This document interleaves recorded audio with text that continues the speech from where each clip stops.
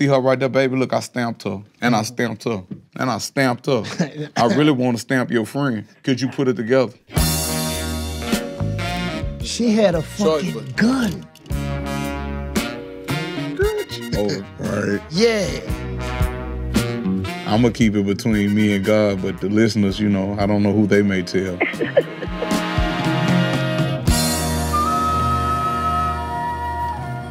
Who need to call me and talk with me? Hey, what's going on? This is Kevin Gates. This is my best friend, OG Boobie Black. This is the Kevin Gates Helpline. What we're going to be doing is taking calls from listeners all over the world who may need help solving some of life's issues. Stay tuned, because you might be going through something similar to them, and these words may help you also. Yes, indeed. Boobie, who we got on the line? We got Shay Shay from Oklahoma. What's happening, Shay Shay? Hey, Boobie, how you doing? We want to welcome you to the Kevin Gates Helpline. You know, we don't judge here. So, my husband got out of prison. He's been locked up since he was 18. He's 25 now. And as soon as he got out, he made sure he married me, but he running loose like a dog. He fucking everything walking. He's slinging that dick like a boomerang. He out here marking his territory. Yeah. I can understand, you know, he got that glow, that just come home glow, and, you know, he been deprived and restricted for, you know, a long period of time, and he out just sowing his royal oats, but I believe he still know what home is, based on you being there for him while he was incarcerated. He's gonna have a bond with you, an unbreakable bond with you forever. Yeah.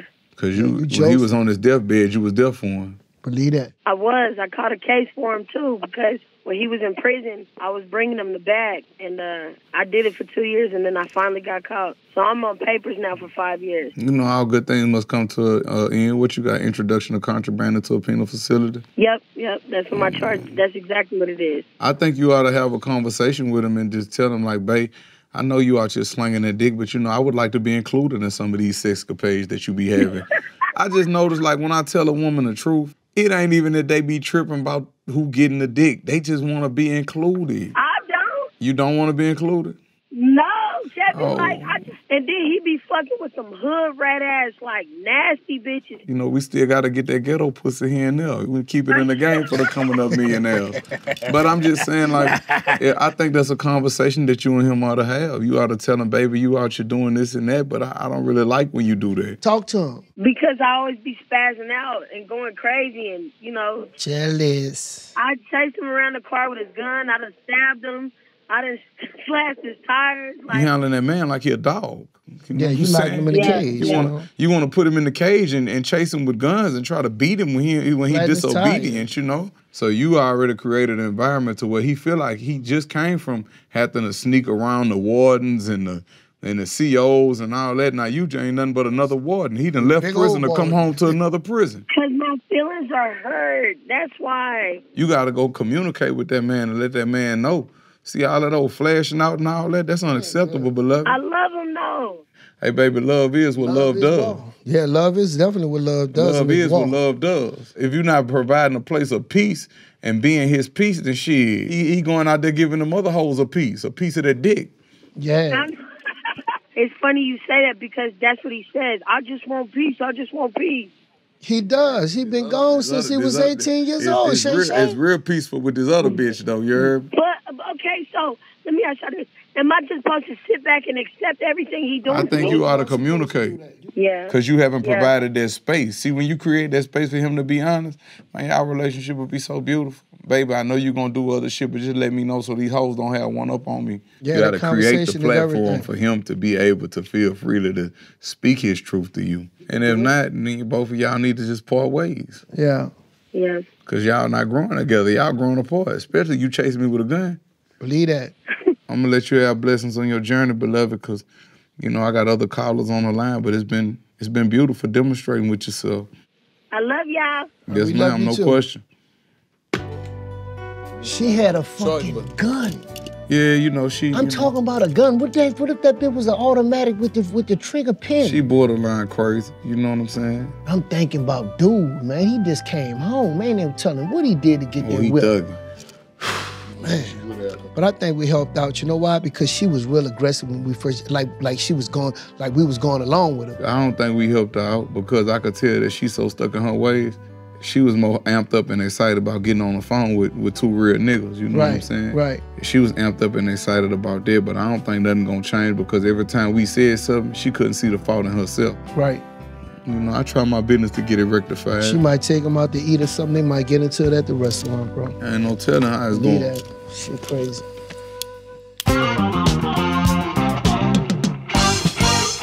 Who we got next on the line?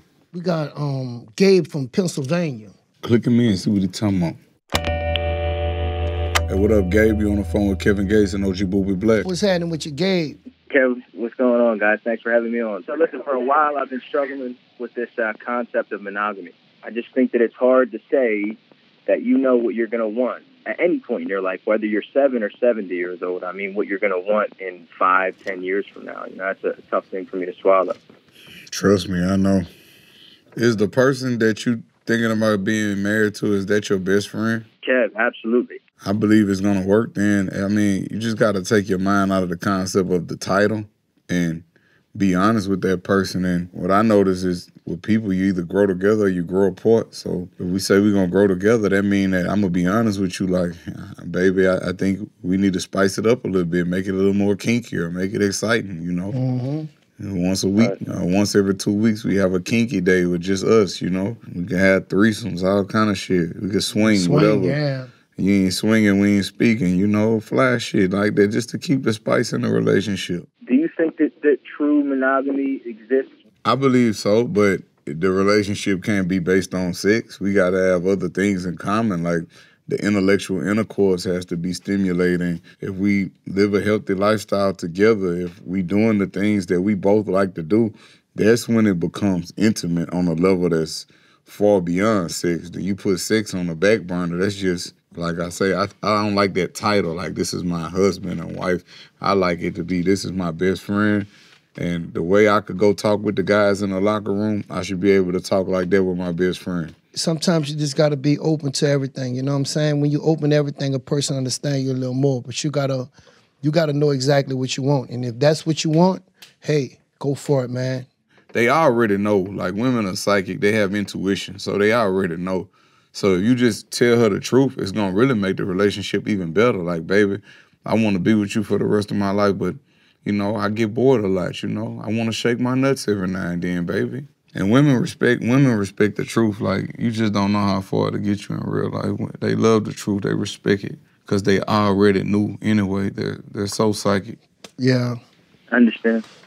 You know, I mean, because I get bored fast. You know, I'm ADDDDDDDDD. So, I mean, I get bored fast. I'm going to be honest with you. So, like I say, for some people, monogamy is monotony if you're not living in your truth. When you're living in your truth, there's nothing to worry about. I mean, it's about as insightful as I thought it would be. I really appreciate your time, guys. Thank you. Yes, sir. Let her know, man. Do your thing, You got nothing to lose. Yeah, man. I appreciate you guys. Yes, sir. I appreciate you also. He spoke how he was feeling, but he wasn't living in his truth. But it's like right now, this real talk, this scientific proven fact. If you with a woman, right, and you have sex with another woman, you never tell your woman what happened. She gonna know. Her womb is gonna know, and it could offset her pH levels. Her pH levels could be off without you giving her STD or anything, because you're mixing energies. But if you tell her what's going on, then her womb can heal. I'm not an expert, but I got this book called The Sacred Woman, because I want to understand women. This scientific proven fact. But what you said just now was the truth, because I used to be thinking my girl had some type of device on me or something, because I've been done something and she'll know exactly what I done. The womb got a chakra. The womb got an extra chakra that men don't have, and it has intuition. It's psychic. That's how they always know shit, because they synchronize with the moon. The jewels that you drop on this hotline, it's like, you can't get it out of book, encyclopedia, or almanac. Yes, Lord.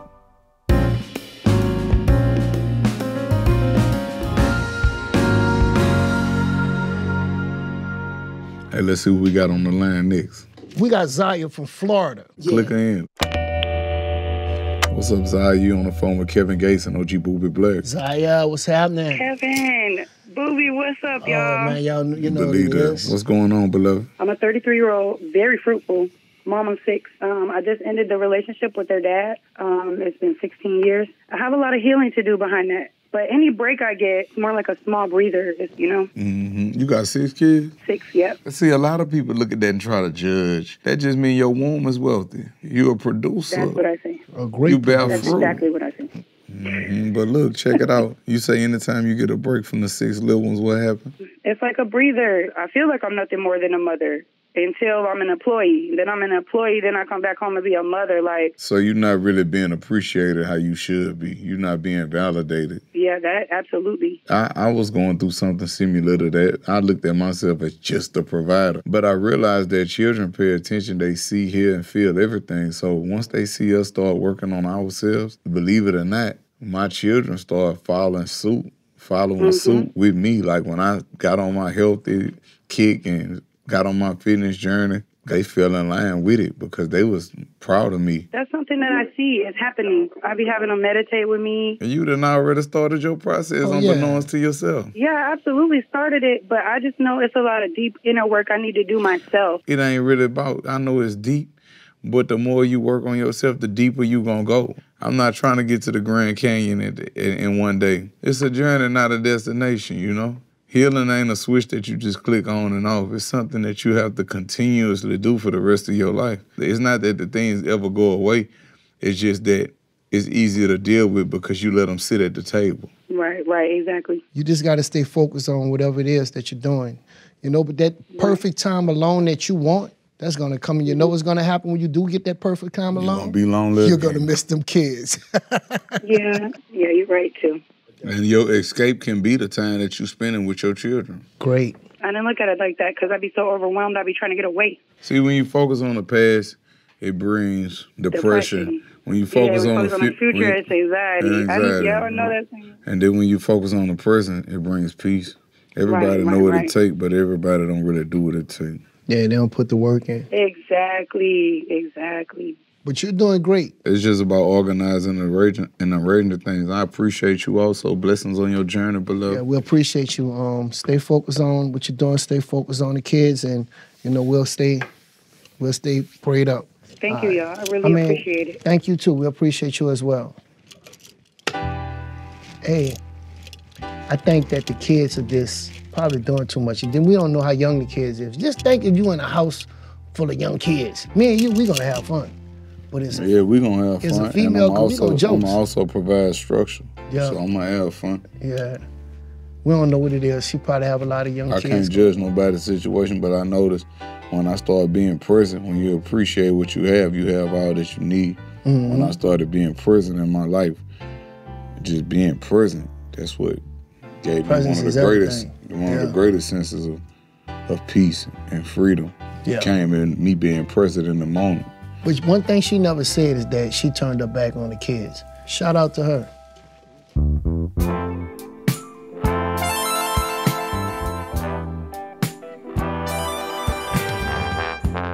Hey, I want to thank you for watching the Kevin Gates Helpline. This is my co-host, OG Boobie Black, and let me leave you with this. Anything lost could be found again except for time wasted.